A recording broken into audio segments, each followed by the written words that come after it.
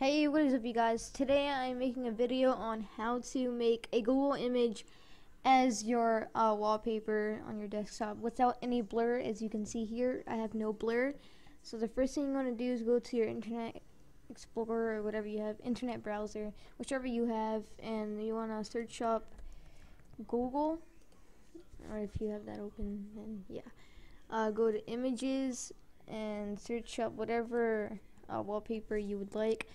I'm going to be doing Call of Duty Black Ops 2, and then you want to click on the photo you want.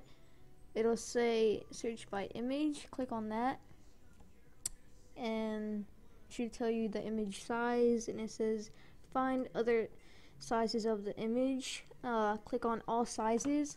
Click on whatever size you want. Then you want to right click the photo. It'll say save image as. You can name it whatever you want, save it. You can close down your internet browser, or yeah. Then you want to open up this file folder, whatever.